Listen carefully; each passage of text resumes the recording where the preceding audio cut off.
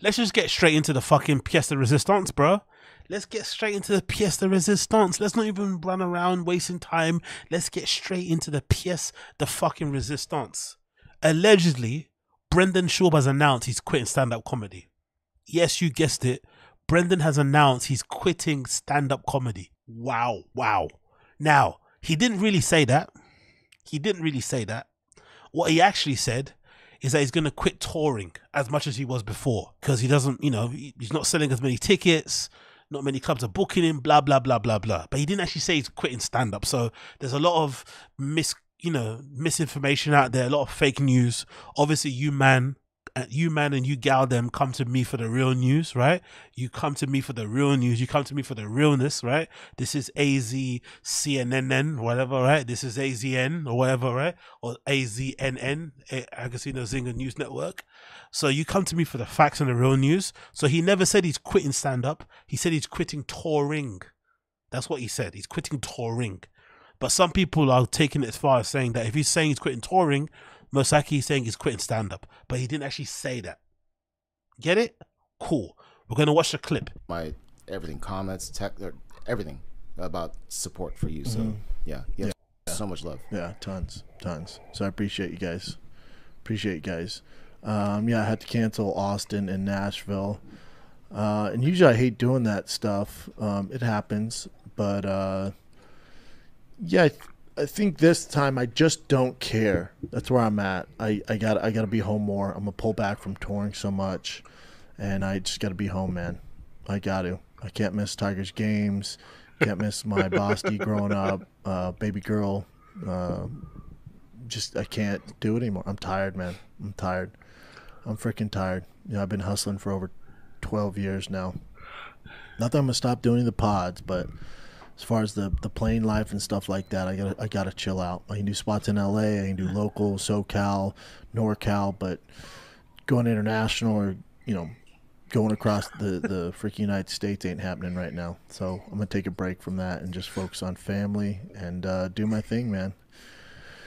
Do my thing. So yeah, let's get into it. Enough of that. Let's start off with the positives. On paper, this is actually the smartest decision he's ever made. The smartest call, the most astute decision he's ever made in his career was to quit on his own terms.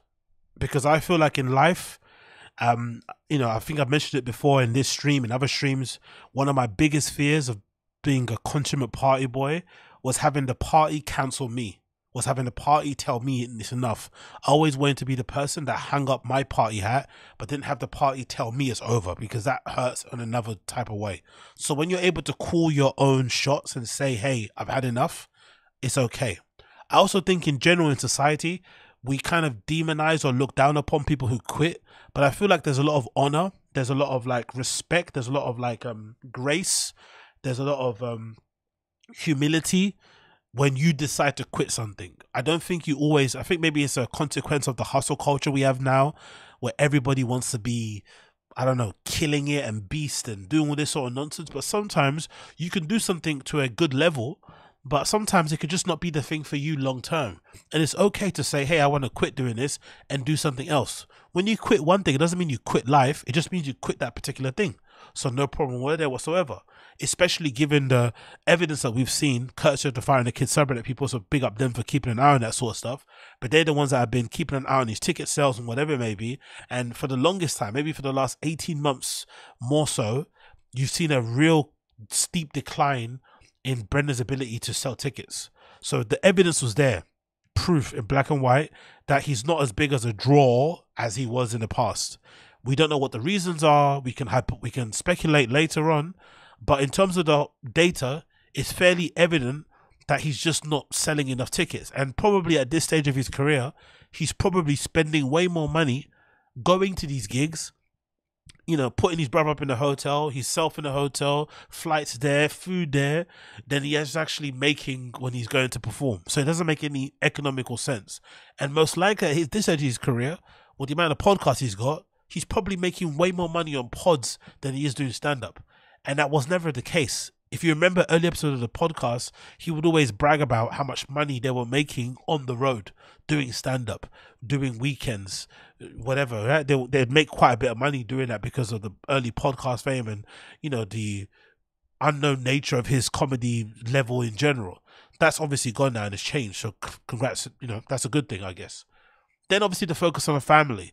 Even though I think it comes from a weird place and it isn't the most sincere and is a little bit manipulative and it's almost using your family as a human shield, the fact that he's still got to this place is a good thing.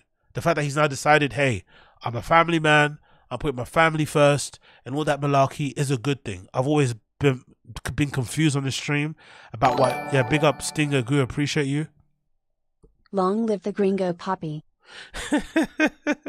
We're gonna watch it again. Actually, next stream we're gonna watch it again in full. If you guys keep playing games and keep disrespecting Brendan Schaub's stand-up career, I'm gonna play Gringo Pappy in full from the start to the end, and we're gonna be pausing that bitch all the way, laughing and analyzing the jokes. So if you disrespect Brendan Schaub's stand-up special one more time, Stinger Goo, you included, I'm gonna play that bad boy from the beginning to the end. We're gonna have a celebration stream. We're all gonna get punished. I'm gonna get punished. You're gonna get punished. Everybody's gonna get punished. Okay? Don't disrespect the Gringo Pappy. Gringo Pappy available now on YouTube. Make sure you check it out. Anyway, I think it's a great thing that he's got to this point now where he's focusing more on his family. No matter how it happened, I think it's a good thing. Even though I don't think it's the most sincere thing in the world, it's a great thing that's happening right now. I love it. It's good. And then lastly, I'm going to say, because the reviews have been so bad for his stand-up comedy, and because it doesn't look like he's the most inquisitive, curious, creative guy in the world when it comes to his writing and stand-up, it's probably for the best that he hangs it up for now. Because he was never going to get any better with time. This idea that he had to get to the magical 10-year mark before things turned was really a misnomer for me. Because I feel like you have to be at least good or know what you're doing bad.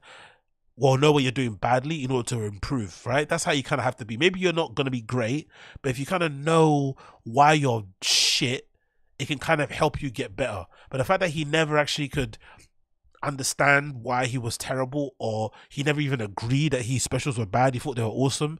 There's that story according to BGL. Again, big up BGL. May your spirit fucking remain true. There was a story that BGL told on The Fighter and the Kid that allegedly Brendan thought that Gringo Pappy would be his ticket to doing theatres. Do you remember that?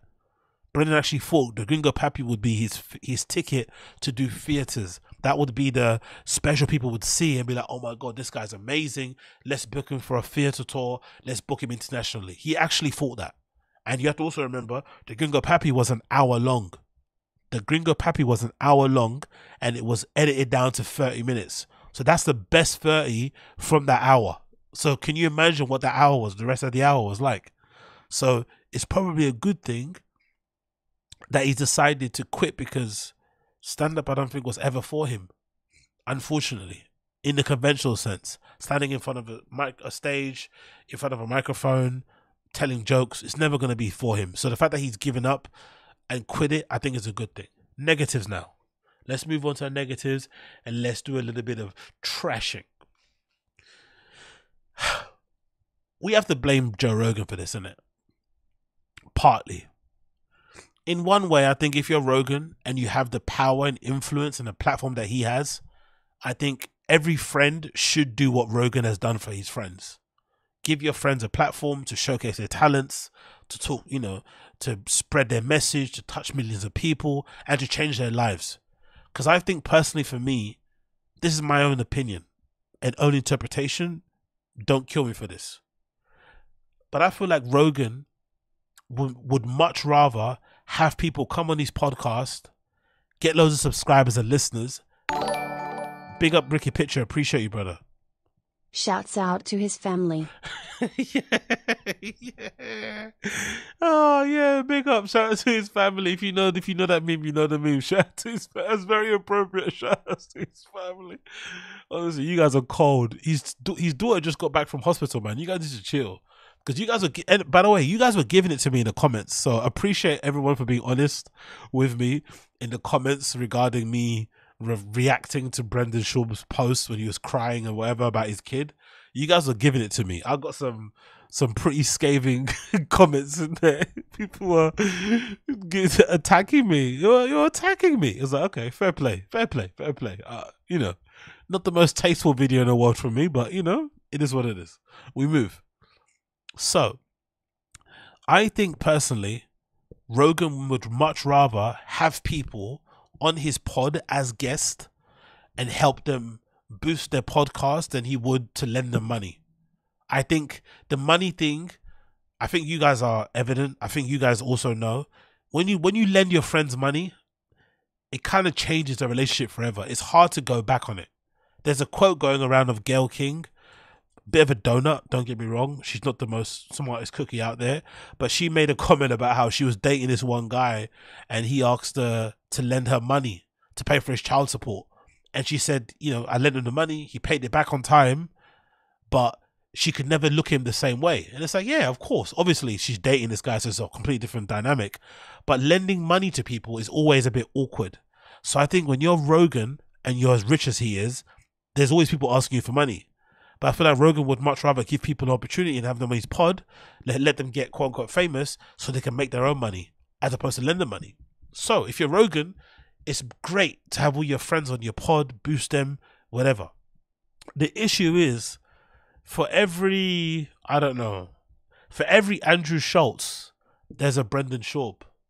Or maybe there's more Brendan Schaubs than Andrew Schultz's, where Andrew Schultz, you know, like him or not, like his comedy or not, or his personality or his podcast, put that to one side. Andrew clearly had a plan in mind when he wormed his way into Rogan's circle. He knew what he was doing. I still maintain, I don't care what you guys say. I know he's annoying. I know he can get on under your skin. But Andrew Schultz's original first performance or first appearance, actually, on the JRE was maybe the best debut of any comedian. He came there on fire. He really wanted to impress. He wanted to be funny. He kind of showcased all of his kind of attributes and skills and shit. And that basically launched his career. You know, obviously Charlemagne helped and shit, but that Rogan association definitely helped.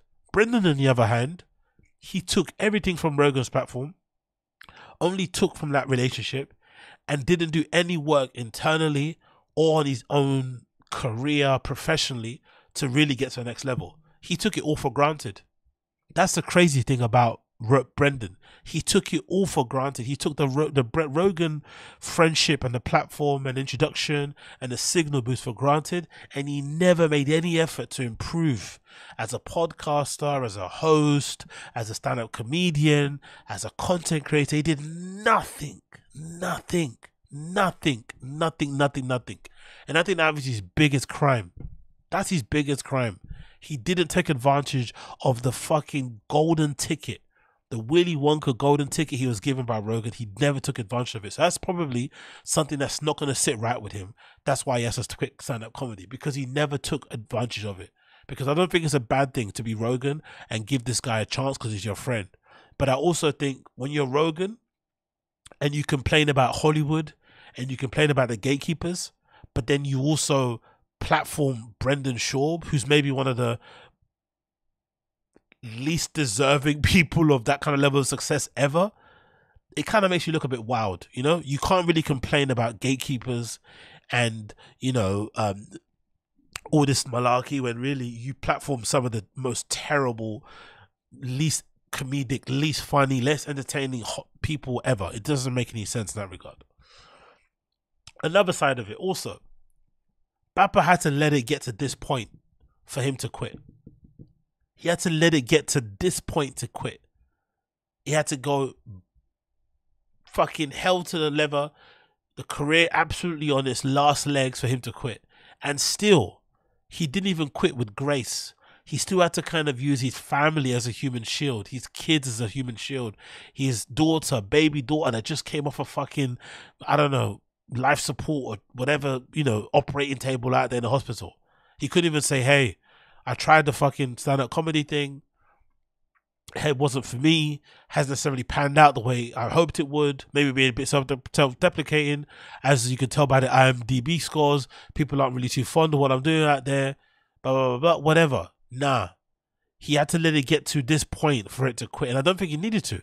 I think there's a situation and there's a scenario where Brendan could actually make stand-up comedy work. And how did he make it work? Just doing it via T-Fat-K. I never understood why he actually tried to pursue a career as a legit stand-up comic anyway. He could have easily done a situation where he does live shows under the T-Fat-K banner, where he does little improv sessions like he used to do before, or little kind of spoken word, kind of manifesto type things, whatever. It's not spoken word, but he did like kind of, you know, bits where he kind of said a bit or whatever in the segment of a show, and then have Callan do a performance or somebody else do something, and that's it. But obviously stand-up comedians, by default, I think are kind of greedy. It looks like they don't really do shows together, you know. That's why Bert maybe is a bit of a unique guy in terms of bringing everyone together to do those cruise shows and those other shows he does live and stuff. But stand-up comedians don't like to like share money, it seems like. So Brian and Brendan would prefer to go and do their own gigs performing to 20 people than they would prefer to come together and have maybe 50 people come to their shows. You know, it's a bit bizarre, but I feel like if Brendan did more T-Fat-K shows, he would be okay. But him trying to be a legit stand-up comic, having no real comedic chops, having no real comedic timing, never really been a funny dude, and trying to develop that funny bone in your 30s, it was just never going to happen. Never. And even if it was going to happen, he would have to be very he'd have to be very observant. He'd have to be very introspective. He'd have to be very, you know, thick-skinned also, to be able to understand what was going wrong, accept the licks, and be able to make some edits along the way. But he was never able to do that. So it was never, ever going to work. So this is kind of an inevitability. And if anything, like I said before, it's just a bit weird and a little bit yucky that he's kind of using his family as an excuse, you know? Because the real rap truth is that if he was selling tickets, this is the really sad thing about the situation. And let's be honest here. Let's be honest, because the kid's okay now. Let's be honest. If he was selling tickets and he was on tour and he was doing countrywide tours, international tours, do you really think he would have quit, or he would have cancelled those tours to go and look after his kid in the hospital? Let's be honest. Let's be honest. Of course not. And because he's not selling many tickets to the comedy, whatever he's doing, whatever, you know, Laugh Factory or whatever he's performing at in LA and shit, he's not selling tickets. That's the reason why he's quitting. That's honestly the sad thing about the situation. I don't think it's a bad thing to quit, but he's obviously only quitting because the numbers just don't make any sense. He's probably spending more money on his outfits than he'd ever gonna make back doing stand-up comedy. So why would he do it? But then he's using his kids as an excuse of being a family man. It's like, come on, bro.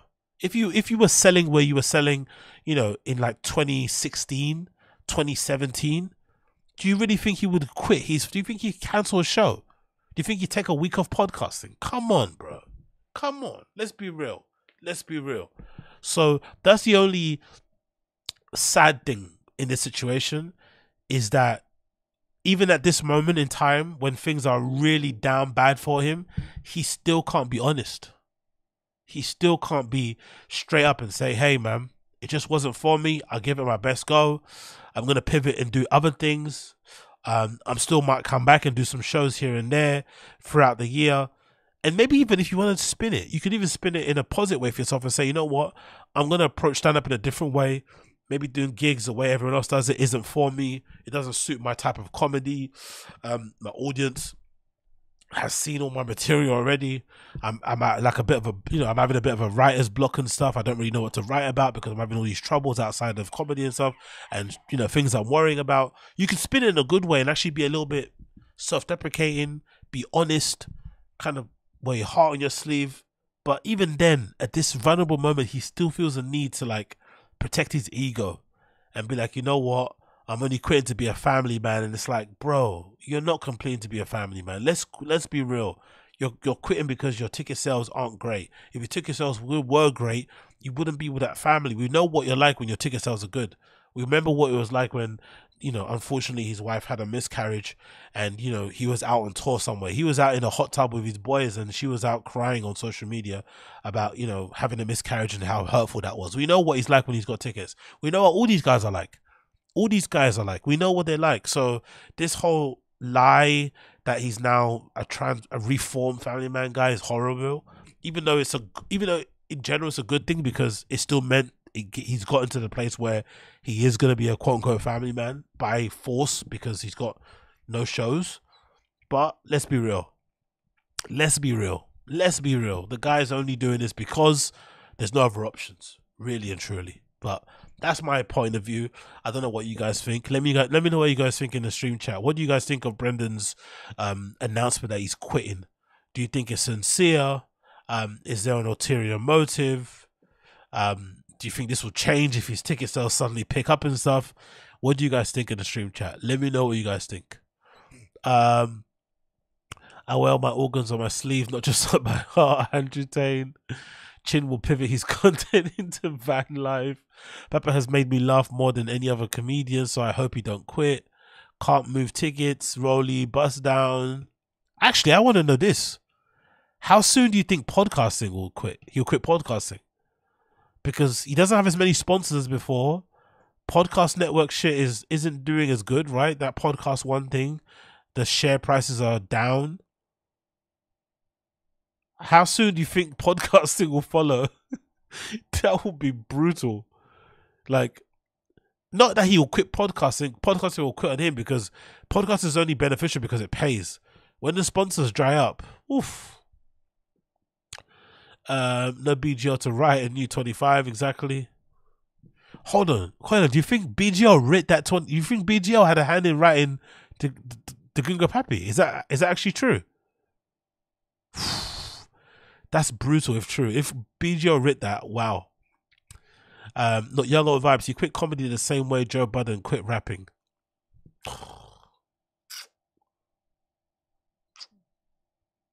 Boom. Bingo, bingo, bingo, Young Old Vibes. Exactly.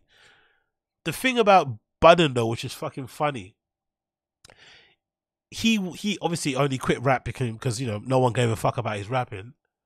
But then when he made it in stand-up, when he made it in fucking podcasting, he almost felt as if like podcasting was a vindication for his failed rap career. And he started to feel like now he was the star he was always meant to be type of thing. He let that fame get to his head. So Budden's an interesting character in that regard. Like, that's the thing that made, you know, the original cast want to leave, because he never acted or never believed that the podcast success was in part because of the whole cast of people. He always thought that he was a special one, same like rapping, you know, a solo kind of artist, when really it was other people involved as well. So yeah, that's a really great point. Remember that beer commercial he drew in the journal because he never writes? For sure he'll downsize. There's no way he can continue to finance the studio. Oh my god, Mike Johnson, the studio. Yo, that's one thing I agree with Rogan and fucking Bobby Lee. Rogan and Bobby Lee were talking and they were like, kind of confused as to why like Tom Segura and Bert have these expansive studios with like hundreds of people working in there, right? And even they said even Bert's studio, I think he's got a studio in his house, right? He's got a studio in his house and shit. And they were saying that Bert's studio in his house even has people working behind laptops and stuff, you know, on social media and stuff. And they're like, they don't understand why. And it's something that I've always kind of respected about Joe, in that he keeps his podcast set up very lo-fi. Obviously, it's great equipment, great audio, great lighting. Studio is really good too, right? In terms of layout and stuff, easy to kind of, you know, whatever. But in terms of the operational side of things, it's very basic. There's a guy that does the booking. There's a Navy SEALs at the front of the door to make sure no stragglers come in. And there's Jamie behind the mixing board and switching the cameras. That's it. Nothing else is involved there. I think there's another guy that maybe does bookings as well. I think I mentioned it before, right? But that's it. Nothing else. Whereas those other guys have crazy amount of employees, like actual full-time employees, just working behind the fucking boards and stuff, claiming a salary, which, you know, you'd imagine on top of your cost of renting those spaces, it's going to be crazy to kind of run those things. So essentially you're having to balance so many plates just to keep the lights on, which obviously makes those situations hard to kind of keep going because, you know, the operational costs are so high, which again, I've never understood. But I think a lot of those guys want to appear like they're successful. So I think in Brendan's vision, because I remember there was this again is crazy law, but do you guys remember when Rogan moved into that studio before he left LA? That really nice one. It was like a big one in a massive, like, you know, warehouse unit. I think it was maybe the same sort of thing he's got in Austin, but it was the studio before he moved to LA. Do you remember when Brendan went to visit the studio? He was talking about that studio ad nauseum for maybe 2 weeks straight. I think he fell in love with that studio ever since then. He wanted to appear like a big dog as well and kind of emulate his hero or his dad in Rogan. And he went out and got a studio himself just to kind of, you know, act like he was Rogan's level too. I think he's, again, this is the same thing I think I've had an issue with Brendan, because I feel like in general his lifestyle has never really made sense to me. Like, why are you like a average middle of the road comedian and stand-up comic, no, comedian and podcaster, but then you have cars and a house of, like, I don't know, some former quarterback or something? Like, it doesn't make any sense. And of course most of it is an image thing. He wants to appear like a big dog, like a big wig, without having any of the accomplishments of a big dog or a big wig. So the studio is one of those things. I want to appear like a big dog. I want to have that kind of hero pose, that hero camera angle of me walking from the back and stuff into my studio, looking at all the different rooms, pointing at walls and shit like I'm doing work, right? And like, when really and truly, like, the Thick Boy, if you think about it, could be done from a pretty decent size one room of a podcast. He can do that whole entire Thick Boy shit in one room. They basically built Fire and the Kid all from one studio room. So suddenly now that, you know, this does Thick Boy, all of a sudden he needs all these different podcast spaces when really, you know, all the shows on there have him on there. There's no other podcast that's under Thick Boy that doesn't have him involved in it in some way. So is it really a network? I don't really know. But you could do that whole entire show from one space and cut the cost down drastically. But, you know, what can you do? He'd rather buy more cars, fire George, but then not fucking, you know, cut down on the expenses and shit because he wants to appear like a big dog. So it is what it is. Micho37 says, I don't like Brendan, but I hope people will let off him a bit just for now. He's a narcissist egomaniac and deserves a downfall, but having a miscarriage and having a kid in critical condition is rough. Yeah, that's true. But that's the thing, I think most people don't wish ill on him in that regard. And if anything, most of the haters were the ones that turned around and said, hey, we wish you well. Your kid is in our prayers. Because everyone is, you know, willing to kind of draw a line in the sand when it comes to that sort of stuff concerning kids and family and shit. So if anything, the internet kind of proved Brendan wrong. It's not all bad, because the people that hate you the most are the ones that actually were the ones that went out their way to send you well wishes. Even the fact, I mean, I mentioned it in the Patreon video, even the Fire and the Kid subreddit, look what they did. They saw the thread about Brendan announcing his baby is going to go for emergency surgery was going bad, and people were starting to make all these crazy conspiracy theories about he was faking the whole thing because of his low ticket sales, and they closed the thread. They let the thread up, but they closed it to comments. That's actually quite admirable, considering how sometimes, you know, racy and dicey that subreddit can get with Brendan. The fact that they closed it showed that they were like understanding of how the tone was going, and they wanted to be respectful, and they just shut it off and let people kind of, you know, upvote and whatever and talk in other places, but they didn't want to make that post go a bit nutty and stuff. And that's obviously acknowledging that, hey, he might be a piece of shit sometimes, but, you know, when it comes to kids, let's have some grace. So I don't ever think that's been an issue. The main issue with him using his family as an excuse is that it feels like an excuse. It feels like a human meat shield, essentially. Instead of owning up to the issues of like, hey, my career's not going the way it should be going, I'm going to take some time to work. Whatever you want to say, if you don't want to comment on it, cool. But just using your family as an excuse sometimes can feel a bit messy. Even if it's real, it can feel a little bit nasty, you know. But I think most people don't really wish ill on him. I don't think so. Honestly, I don't really think people out there want this guy to like be out on the streets begging for money. I don't think so. Maybe I'm mistaken, but I think most people are just generally agree that his personality. Just think he says some horrible stuff. He acts in a bad way sometimes, and maybe it's a constant. Oh, he's a great guy, and maybe it's all the other issue as well. To say this right is this.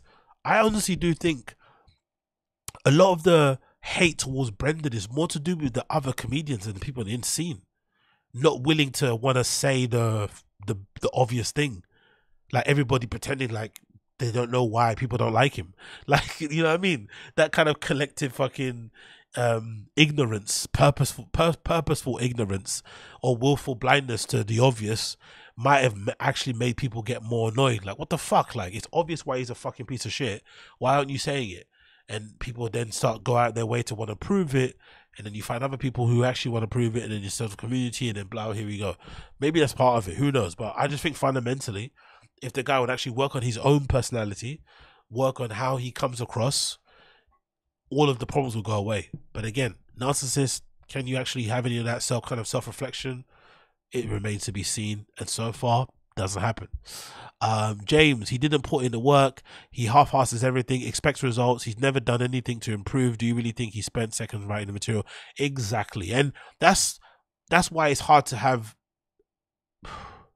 That's why I think you can't really blame Rogan too much, because I feel like if you're Rogan and you have friends, I think like one of the greatest things you can do, and I think most of you would agree here, you've all had periods in your life, or maybe a point in your life where you've met somebody that was rich. Maybe you had like a rich friend when you were growing up as a kid.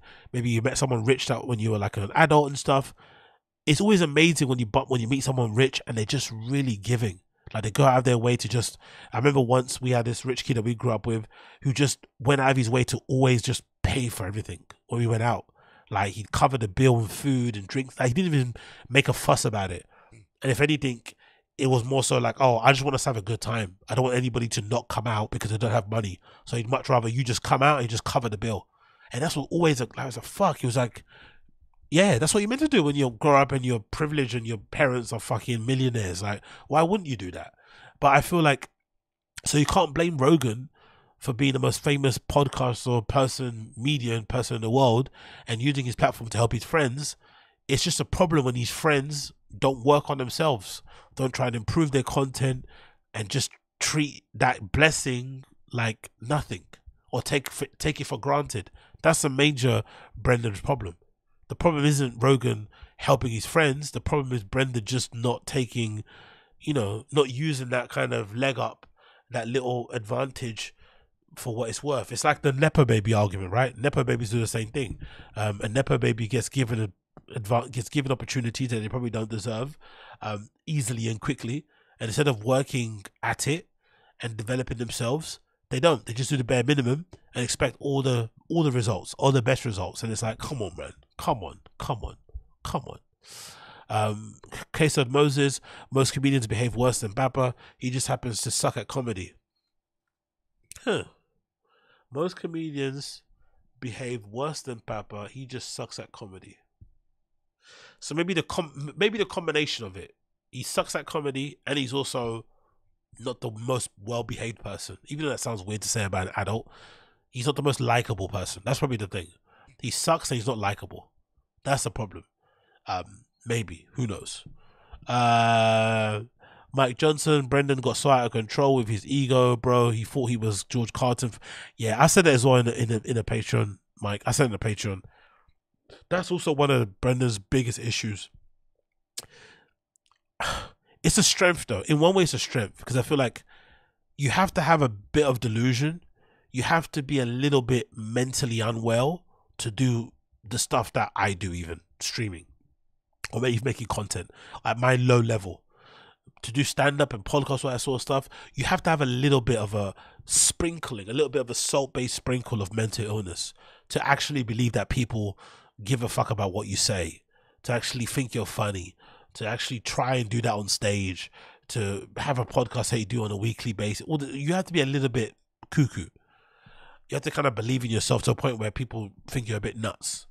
But you also have to be a bit self-aware. You have to know where you kind of fall in the totem pole of, like, on the scale of like artists and stuff. And for some reason, Papa just has never been able to clock onto that. And I think the issue, the really alarm bell for me was when I remember watching some clips of the Golden Hour, and they don't do it anymore now. But you remember those clips I'll be playing in to you guys on the stream, where Brendan will be playing a clip of himself from a pod or something. Do you remember that? And he'd be laughing at himself. That's when I knew he was a bit fucked in the head. Because I've never gone out of my way to play a clip of myself on my stream, ever, because I think it's embarrassing and cringe. I don't like to watch myself or hear myself. But Brendan would sit there and watch himself from a previous pod and laugh at the jokes and stuff that he said. That's when I knew, oh, he's fucked. There's no hope for him, because he's not even funny on pods like that. So to be laughing at yourself hysterically on a pod is like, whoa, you don't even know what funny is. You are in trouble, you know. So it was never gonna work. And when I saw that, I was like, wow, he's fucked, man, because he must watch Gringo Pappy and he must be crying with laughter, like literally rib splitting. When we're watching it, we're like, where's the jokes? Are the jokes here? We don't know, but yeah, big up him. How come he quit working on comedy like he did in 2017, 2019? At least then he was doing 4 spots a week. Ryan Joseph, he needs Cat Williams to take him under his wing. Rogan gave him plenty of chances. He squandered it. Yeah, exactly. Yeah, I don't know, man. Like that Rogan ticket was just, that was, to be fair anyway, to be fair to him, I also don't think he actually wanted to be a stand-up comedian. That's my personal opinion. I just think he was looking for a way out of the UFC, because he hated it. He hated being a UFC fighter. He hated it. Hated Dana, hated the business, especially when they took away the fucking sponsors on the shorts and stuff. He hated the business of the UFC. He wanted any way out, and I don't blame the guy. But stand-up comedy probably was a good option, because at the time it paid so well. Like, imagine he was getting all that podcast rub, the Rogan rub. People were coming out to see him perform. He was associated with Rogan, so clubs were falling over themselves to book him. Like, he must have made so much money. Those early years of the podcast, those early years of Rogan friendship, he must have made so much money. And I think in general, he always just wanted to have that lifestyle. He wanted to live in the hidden hills somewhere. He wanted to have a nice big mansion, cars, cool trainers, a wife with a BBL, some cute kids. That's all he wanted. I don't really think that, I think whatever got him there quicker was what he wanted, but I don't think he ever really deep down wanted to be a stand-up comedian. I know he lied and said, oh, my dad, I want to be funny. No, you want to be a football player, let's be real. And, you know, that didn't work out for him. But I don't think he actually wanted to be a stand-up comedian. It just happened to pay well, and it was an option that was viable and open at the time. So why not do it? You know what I mean? But I don't think he ever wanted to be one. So the idea of sitting down and writing jokes, like, what? If he was quitting family even though I have kids, I can't maybe put myself in the shoes of a parent, and that kind of feeling of, like, you know, helplessness when your kid is ill and has to go into emergency surgery, especially when it's a baby. Like, that must be horrendous, especially because it's already born premature, it's already having health complications, and on top of it, it's going in and out of hospital, and then now you have to bring the baby back. You know, it's horrible. I can't imagine. But I can also think, as a parent, you must have conflicting feelings. You're allowed to have them. It's like having a kid that has special needs. There must be a sense of relief sometimes when you're able to take them somewhere where someone's going to look after them.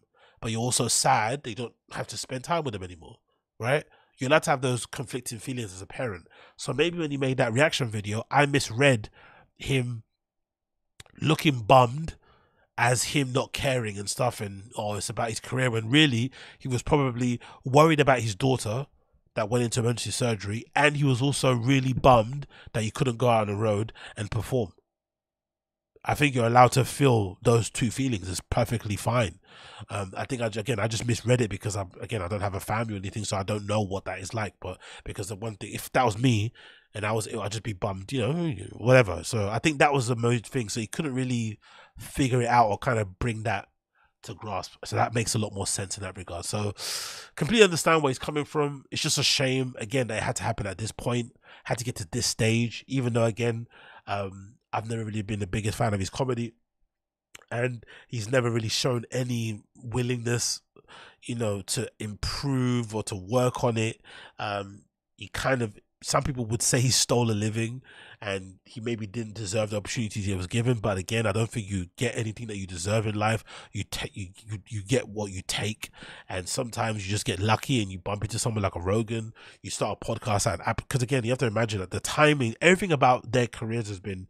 I think even a Bert Kreischer is a good example of it. I'll play a clip later of Bert talking to Bobby, but I think some of these guys recognize the blessings they've been given, and they're just trying to ride it until the wheels fall off. I think that's what you should do. I think that's what you should fucking do. You should ride those opportunities until the fucking wheels fall off. You shouldn't just let up and coast and act like you're fucking Larry King and shit, right? Which kind of bad Brendan kind of, was acting a little bit like, took it for granted, just assumed he'd be rich and famous forever and ever. I think you should really be pushing it until the end, because, you never know when it's over. But they started at an opportune time. They started podcasting at a time when podcasting wasn't that popular. They started doing long form podcasting when that wasn't too popular. Rogan's been one of the most famous people in media for 2 decades plus and shit. Like, all those things were really important in terms of launching all of these comedians in the JRE verse and Bapper versus career, and it's kind of been the reason why they're still around now. And another thing that people don't really take for, or don't put in consideration, is just the familiarity of them all. These guys have been around for so long that most people are just grandfathered into listening to them. You don't even care what they have to say. I bet some of you guys listen to the Fire and the Kid, JRE, Bertcast, Tom Segura's podcast, Your Mum's House, just out of necessity, just out of habit, because it's the thing that you listen to every Tuesday, Wednesday it drops, just in the background. You don't even care what they're saying. You just listen to it. But you don't listen to new pods. It's very rare that you find a new pods that you listen to. So I think a lot of these guys have fans and success built in because of that early period, right? And they don't really they don't see it as that. They just think it's just, oh yeah, I'm really famous, everyone loves me. It's like, a lot of these people are just there from that time. You don't really have a lot of new fans, and if anything, you should take that for granted. But some of them do, Brendan being a good example. And again, think about it. What other comedian in that circle has had to quit comedy? The only one that has to quit it is Brendan, because he's been so lazy in his approach. Brian has had a fucking whole rape allegation against him. Brian doesn't even have his own podcast. Brian is not the best on fucking social media. Brian is old. Brian's comedy is probably just as bad as Brendan, but he hasn't had to quit stand-up. The only person that's had to quit has been the one guy who's taken it for granted the most. The one guy who's gone out of his way to self-sabotage. He's the one person that's actually had to quit. Now, Mr. West, he didn't actually quit. I'm going to play the clip one more time. He didn't actually quit. He just announced he's not going to go on tour as much as before. He's not going to do a lot of countrywide tours, a lot of international tours, which only leaves touring LA and surrounding counties and surrounding states, which is, kind of like quitting. But everybody saying he's quitting overall is being misinformed. He's saying he's not going to go on tour as much because he wants to be next to the fam. He wants to help his kid become a Major League Baseball player. All this sort of nonsense. Let's play the clip one more time for those of you who've just joined. Let's play the clip one more time. My everything, comments, everything about support for you. So yeah, you have so much love. Yeah, tons. So I appreciate you guys. I had to cancel Austin and Nashville. And usually I hate doing that stuff. It happens, but I think this time I just don't care. That's where I'm at. I gotta be home more. I'm gonna pull back from touring so much, and I just gotta be home, man. I can't miss Tigers games. Can't miss my Bosty growing up, baby girl. I can't do it anymore. I'm tired, man. I'm tired. I'm freaking tired. I've been hustling for over 12 years now. To be fair, looking back to hearing it back again, him saying I just don't care is really stark, isn't it? Like, I just don't care. That's when you know you're your wit's end.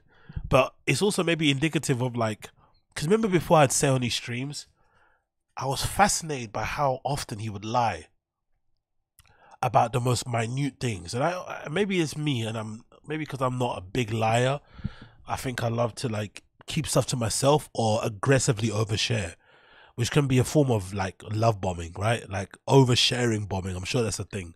I either don't say nothing or I say the most, right? I don't have I don't really lie. That's not something I like to do. I'll just either say everything or nothing. But I think as a liar, it must be very exhausting not to lie about the big things, but the small things that don't make any sense. Like, oh yeah, this guy texts me. Oh, Rick Ross DM'd me about my fish tanks. Those type of lies must be exhausting to keep up when you're trying to fake it till you make it, especially at his stage. Because I feel like there is a utility, there is a usefulness to fake it till you make it, because it maybe puts you in a position where you're trying to force yourself into you're trying to push yourself into a level that you want to get to. You're trying to back yourself into a corner so you come out swinging. You want to match your fucking chat, you know?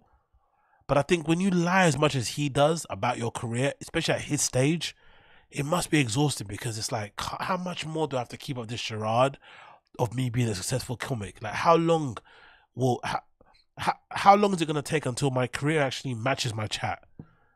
And it seems like, if anything, it's gone in the reverse now, you know?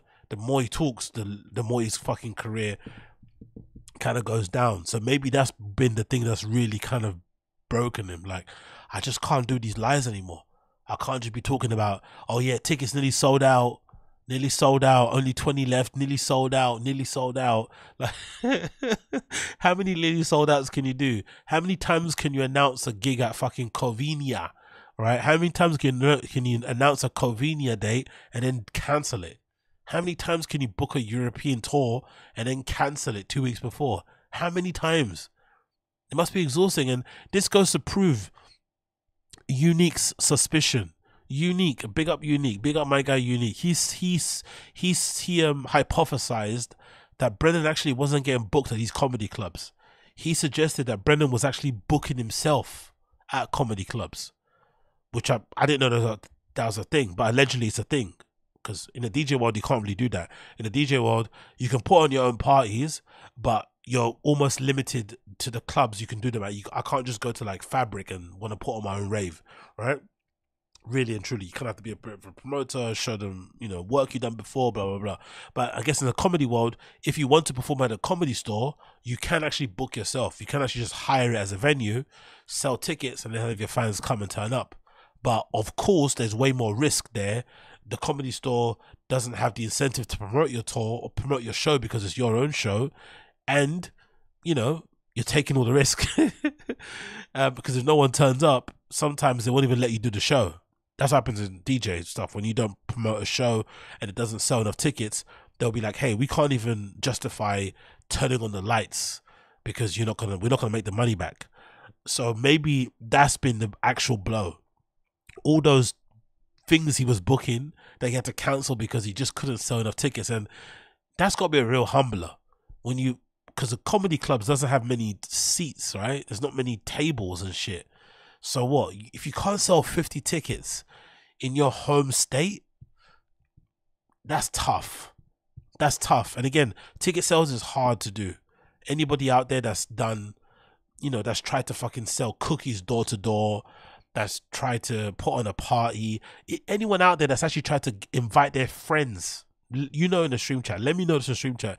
Anybody that's tried to invite their friends for a birthday drinks that you're willing to pay for, you're going to put money behind the bar for your friends to come to your birthday drinks, you will know how hard it is to get your friends to come out and drink for free, let alone have strangers pay tickets to come and see you. It's very hard to sell tickets. It's very hard for people to turn up.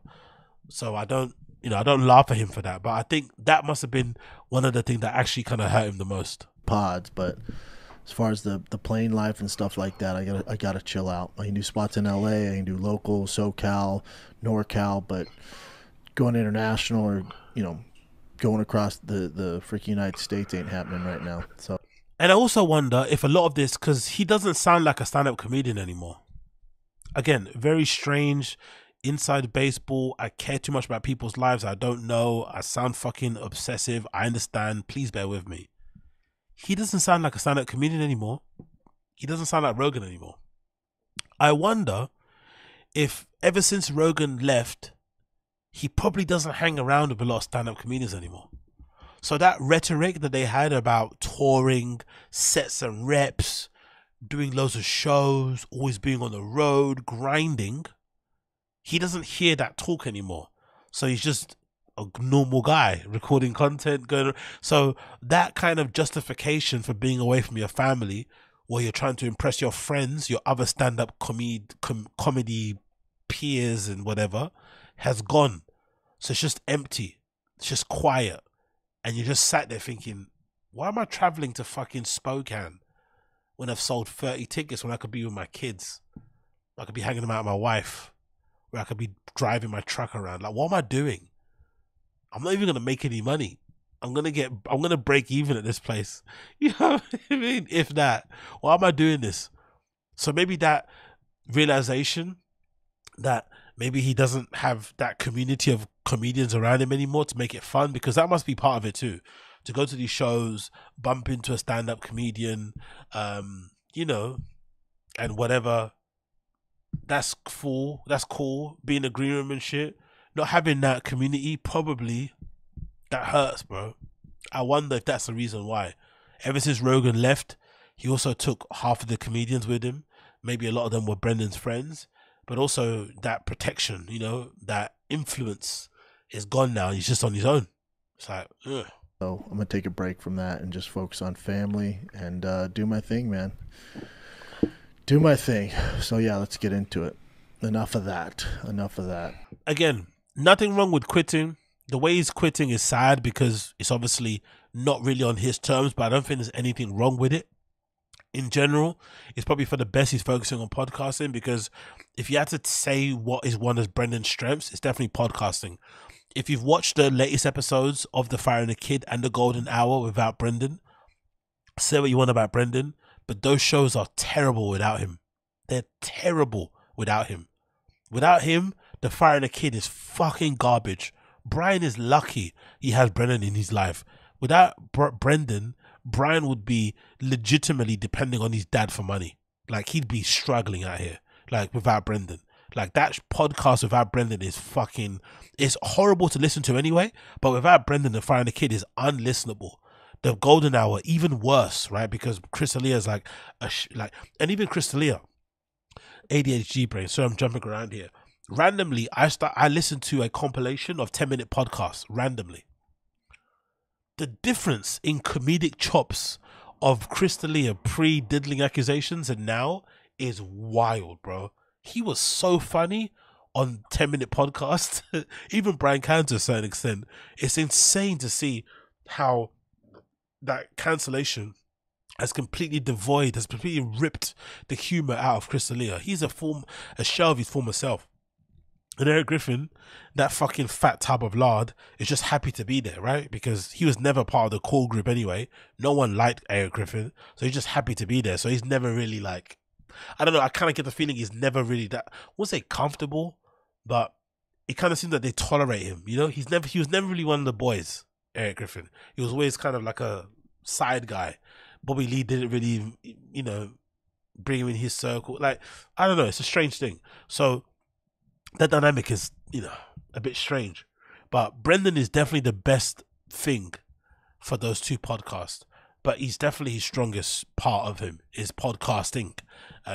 Even though he's not that great at it, that's the best thing he can do. So it's probably for the best that he focuses on podcasting and content creation as opposed to being a stand-up comedian, because as we've seen with You Be Surprised and Gringo Pappy, like the really sad thing as well is that Gringo Pappy came how many years after You Be Surprised? Like 3 or 4 years or something. And most of us can say it's no better than You Be Surprised. So to go that long in between specials and for it to be marginally better than the first was probably the indication he needed that this is not for you. Because usually specials, even if they're not funny to you, you can see an improvement little by little. But to be on your second special and to not be any good, it's not a good sign. It's not a good sign. What else are you guys saying here? But also imagine this show with a new person on local on it, whether it's in town or on the road, knows that it will be a minimum seat in T5K subreddit, maybe just contributors. Yep, true. Jack Donaghy Jr. I disagree about the kink and the stink. The golden hour sounds papa. Yeah, NJ would say that. You would say that, NJ, you would. But yeah, I watched that episode. I thought it was fucking garbage. Like, honestly, it went to fucking throw my head out the window. No baddie wrangler equals no point to go on the road.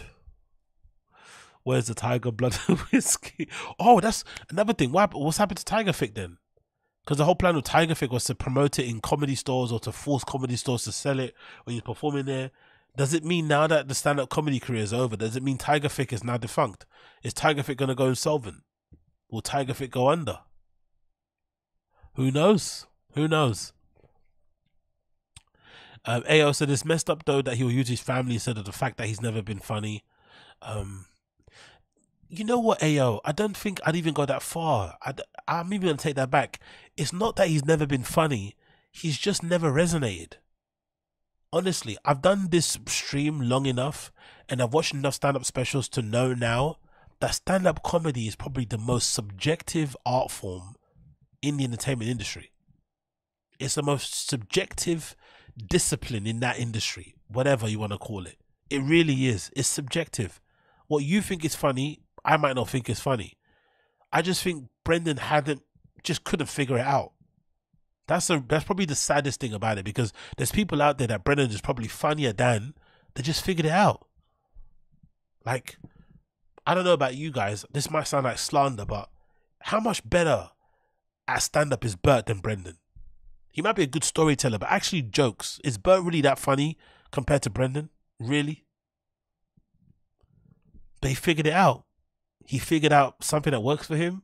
He got fans that love it, and he sells out, and he goes on tour all the time. Brendan just couldn't figure out his little niche. You know, he couldn't figure it out, and that's probably his main thing. I don't think it's a funny thing. I don't think some of the best stand-up comedians out there, the top ones, aren't funny. You know, like Rogan's a good example of it. Like, I don't know. I don't find him funny, but he's the most successful stand-up comedian out there. He sells out his tours. He goes on whenever he wants to go on tour. He sells out a bunch. Like, he's very comfortable in his situation. So I don't think it's a funny thing. It's just he didn't figure it out. He couldn't figure it out. I never see Pepper proud of shitting. Yes, he is. Bert is way better than Schaub. In your opinion, I don't think he's way better. You said the term way better. Is he better than Schaub? Yes. Way better? I disagree, Ryan Joseph. Categorically. I don't know. I remember watching Secret Time thinking, I remember Secret Time. Secret Time was a struggle to get through. What was he saying? Exactly, Bert figured out his niche. Brendan couldn't. Papa haters most of his fans. Yeah, I wonder if that's part of it too, Case of Immersive. But I wonder if that's a part of it. Papa hates most of his fans. I wonder if, like, part of the reason why he never succeeded was that deep-seated contempt he had for his fans. I wonder if that's the thing. Whenever he sees fans, he'd, like, get bummed that they weren't, like, they didn't look like Jocko Willink, or they didn't look like David Goggins, or they didn't look like Joe Rogan's. Like, he'd always get bummed that there were these, like, fat, chubby, Hispanic type of dudes who just happy to, like, and I never understood why that's a bad thing. Like, who cares that all your fans look like that? Who gives a fuck, man? They're all your fans. They love you. Embrace them, hug them, support them, shout them out. Like, even early on his Instagram, if you remember when he did those meet and greets, he'd only share pictures of guys who look kind of cool. He'd never share pictures of, like, you know, the regular guys who'd come to meet him at his stand-up specials. He'd always share pictures of, like, the ripped guy with, like, the hottie girlfriend, but he'd never share pictures of the two chubby little Mexican kids. Like, he wouldn't share those because he didn't think they were cool. It's like, bro, they're your fans. Doesn't matter what the fuck they look like. They love you. They support you. They're buying tickets. They're coming out to see you. Like, who gives a fuck? But he'd always, honestly, if you know the law I'm talking about, you know, early on, Brendan would never share all the pictures people would tag him in on Instagram. Only the ones with the quote unquote hotties. He wanted all his fucking fans to look like Matt Rife or something. I don't know, man. Odd guy. Odd fucking guy. Anyway, we've spoken about that long enough. Like I said, he hasn't quit stand-up comedy. He's quit touring most of the US and most of the world, which maybe is kind of like quitting stand-up, but it's mostly he's quit like flying around and stuff. He's gonna do local stuff when he needs to do, and whenever someone offers, he would take it. But all those cancelled shows, all those flights out, stays in hotels and shit. Because that's the thing it's all about Brendan. This is Brendan. He doesn't stay in shitty hotels. He gets good Airbnbs. He takes decent flights. He might hire a car. All those things, all those things. So that's going to cost a lot. So, it probably takes a lot out of the money you're going to make if you're doing all that. So, Godspeed to the guy. Godspeed to the guy.